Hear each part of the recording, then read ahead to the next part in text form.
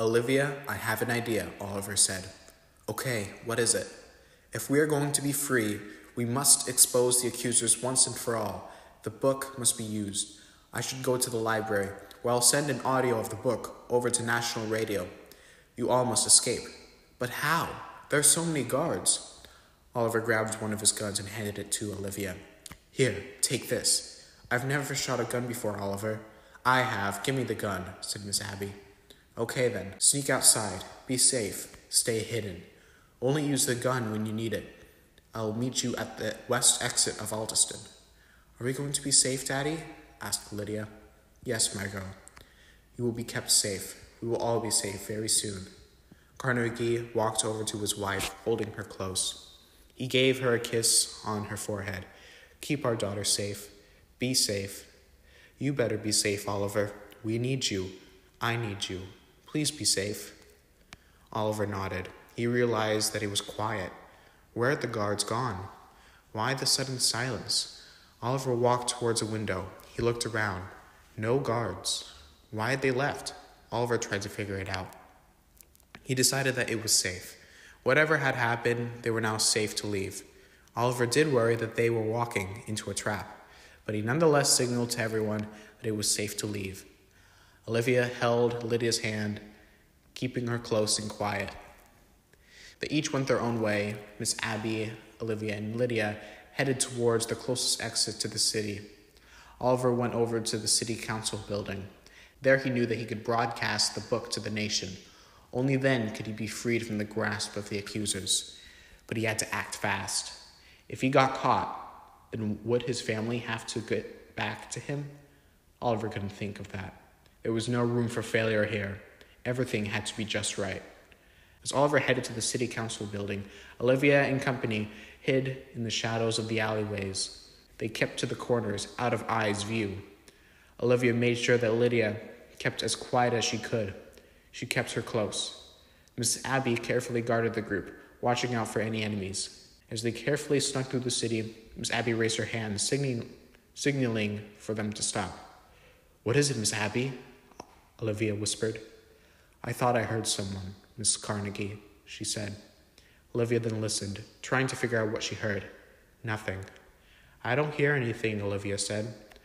Okay, it must be my old ears. Listen carefully for me, okay? If you hear something, tell me. Will do. They then continued their path, more alert than ever. Suddenly, Miss Abby pointed her gun up and shot. A shadow from on top of a nearby building fell down to the floor, right in front of the group. They didn't want to get that close of a look, but they saw the police uniform used by the accusers. Miss Abby's ears were right. There was someone following them. Lydia had covered her ears because of the sound, but she luckily did not cry. Good catch, Miss Abby, said Olivia. Much appreciated, Mrs. Carnegie, she said. They then heard a bunch of people running behind them. There had to be many people. Olivia held Lydia's hand tighter. Miss Abby looked to them, eyes focused and certain. Quick, we must go, she said. They then began to run, horrified at the thought that the others would find them after killing their friend. Meanwhile, Oliver was able to sneak into the city council building. The building was vacant. It was dark. Oliver snuck into the radio room, which was used often for city-scale announcements. However, Oliver knew how to tune into a frequency to make a national announcement. Unconventional, but possible. He grabbed a lamp and turned it on. He pulled out the book and turned it to the first page. He grabbed the radio system and the microphone. He turned it on, releasing a bunch of static. He then turned the frequency over, waiting until the static stopped. Eventually, he found the right frequency. He then pressed the record button and prepared himself. Ladies and gentlemen, I apologize for this brief interruption. My name is Oliver Carnegie, the lost mayor of Altoston. I'm here to deliver an important message regarding my disappearance. If you listen closely, you will understand what has happened. Oliver then turned to the book and began to read the whole thing. He read all the pages for about 30 minutes. It took quite some time. Oliver tried not to pause, worried that if he used up any more time, the accusers would find him.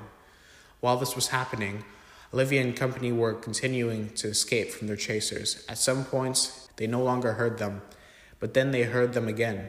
For about 30 minutes, they traveled in the maze of alleyways and other darker areas of the city. Eventually, they made it to the fence that had the exit from Altoston. Once they got there, they continued waiting in the dark. "Oh, Oliver," Olivia said, "where are you?" Once Oliver finished the book, he concluded his message on the radio. "Ladies and gentlemen, as you can see, this book exposes the actions of the accusers. Share this message far and wide.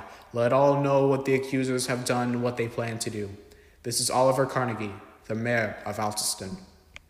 He then stopped the microphone and watched as a signal was sent out across the nation. The word was sent. The accusers were finally exposed. Oliver put the book in his pocket and figured out a way to sneak out of the building. Once he did, he quickly ran to the exit of the city. Strangely, the entire of Altoston seemed abandoned, like no one was there. Oliver continued to run and find his way to the exit. Once he came to the main road, he went to the barbed fence that surrounded the city. Olivia and company saw him and left their dark space. They hugged and saw the exit. Now all they had to do was leave. "Carnegie!" came a voice. Olivia looked back. It was the chief of the police. The whole police force followed behind him, guns blazing. "Give me the book. We have you surrounded. Either you and your family live and you give me the book, or you and your family dies." "The book has already been released to the public," Oliver shouted back. "Not yet, Oliver. We intercepted it before it fully left. As long as I live, that message will never get out. Give me the book." Oliver looked at Olivia.